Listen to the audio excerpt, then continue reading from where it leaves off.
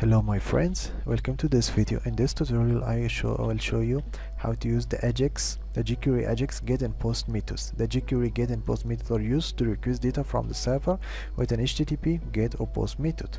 To do that, first of all, inside my folder I make a file called page.php. To run page on your computer, first of all you have to download the XAMPP or MySQL server, any other server software you know to make your computer act like a server.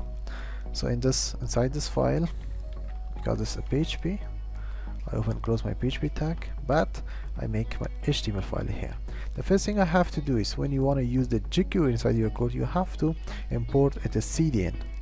So go to Google, search for jQuery CDN, go to the jQuery website, and I select Minified, copy the link, come back to your code and paste it here. Now we have imported the jQuery inside our code. Okay, I wanna use the get method. Okay, I wanna use the get method. There's two methods, get and post. The get requests data from a specific resource, and the post submit data to be processed to a specific resource. How you can use the get? First thing you have to do is to use the get method. You just write $.get. This is how you use the get method. Inside this get you have two parameters. The first one is the URL and the second one is a callback function. Okay, this is how you use the get method of jQuery. To use the jQuery inside my code, I have to open a script tag and close my script tag, and here I can write it. Okay, let me create a button. When I press this button, my code should send a get request. I make a button, click, and this is my button. I want to use the jQuery inside my script tag. I want to select my button, and when I click this button, when this button is clicked, what I want to do, I want to run a function. And what this function does, this function will send a get request. So to use the get, a $.get. The first thing is the URL, get.php. This will be the page I wanna send the get request to it. And the second parameter was a function. Okay, so function, and this function have two parameters. The first one is the data and the second one is the status. And inside this function, once it is done, I want alert and say data. I want to show up the data, and I also wanted to print the status. I use this to make a new line. Okay, and this is the status.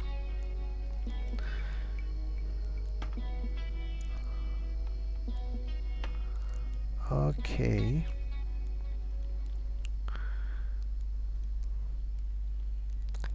but there's one more thing I have to tell you guys.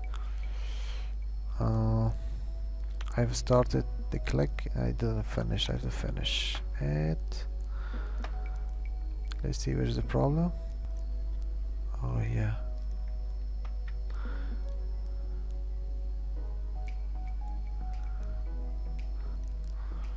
okay, this is my code.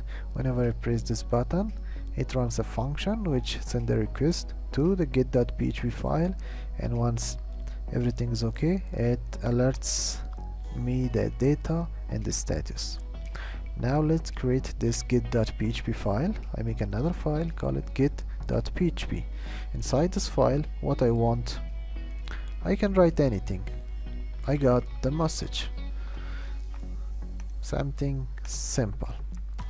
Okay, now I want to run this code and see how it works.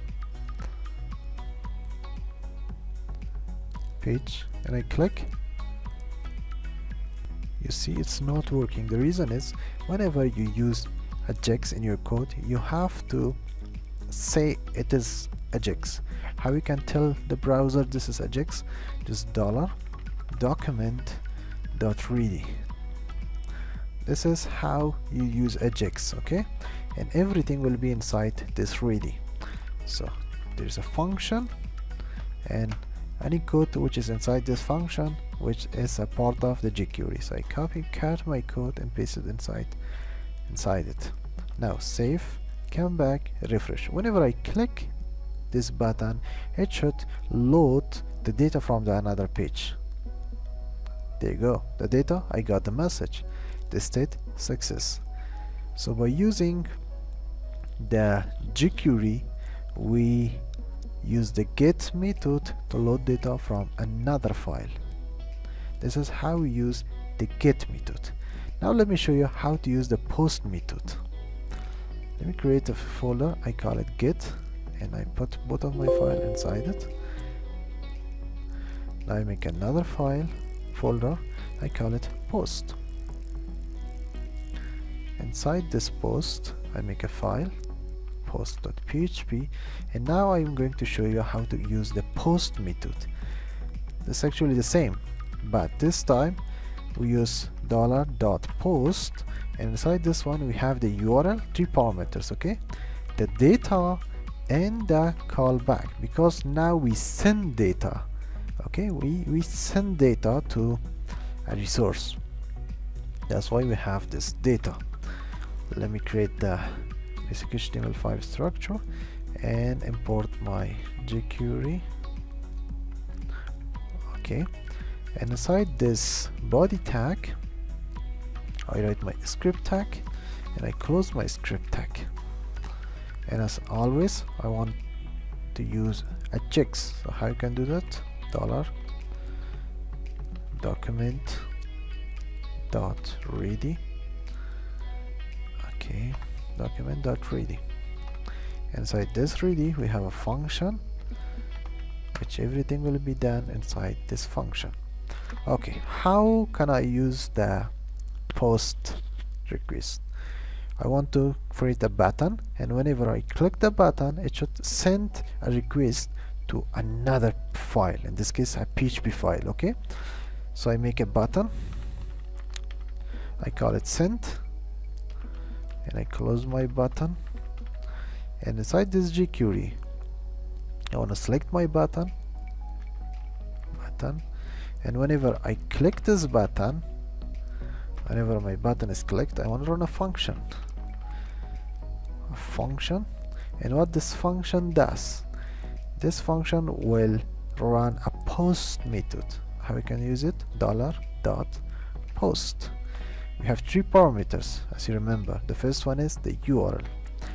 I make a page called, okay, this is a post. Let's rename this page, I call it page, and I make another file called post.php, and I say post.php. This is the file I want to send my request to. After that I have another parameter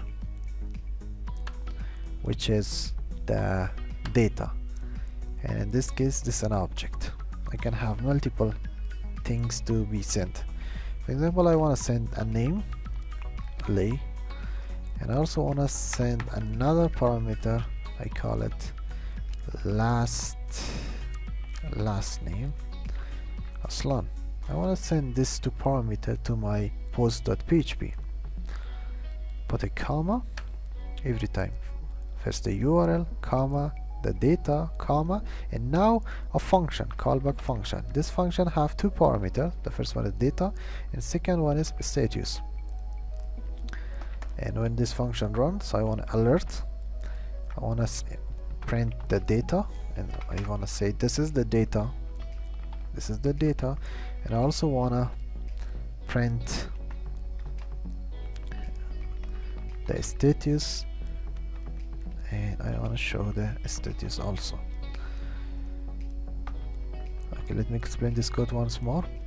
Whenever the jQuery, this is a jQuery code, whenever I click the button, this button, it sends a post request. The first parameter is the page itself, the second is the data, and the third is a function, a callback function, which will alert the data and the status. So we want to send this two data, the name and the last name. This two parameter will be pushed to the post.php. So we have to get them there. I go to my post.php, and in here I have to get those data. Okay, the first one is name. I say this is my PHP variable. Okay, so I use $.post because it's a post method and it comes by a post. So what is the first parameter? This one, the name. I paste it here, and the second one is the last name, which is also like this, a post method. And what is it? This last name, and I paste it here. Now we can get both of this one. I want to echo a message. Your name is $name, and your last name is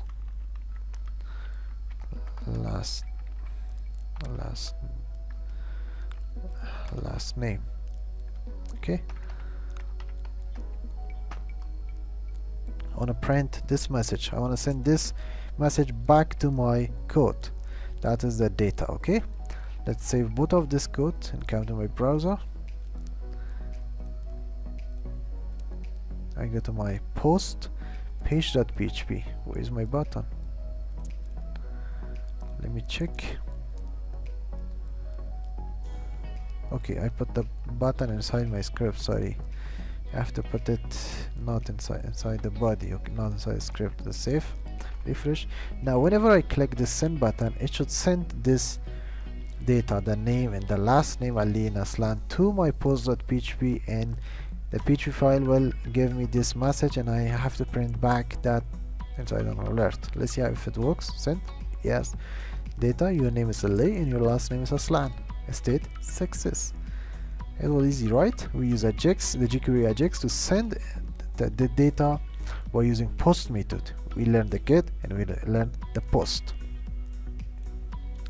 Okay, now what I want to show you is, this part is very important. Now I want to show you how to use the Ajax to send data to the PHP file. But if I explain that in this tutorial, it will be a very long tutorial, and I will do that in a second tutorial. Thank you for the watching. Have a great time.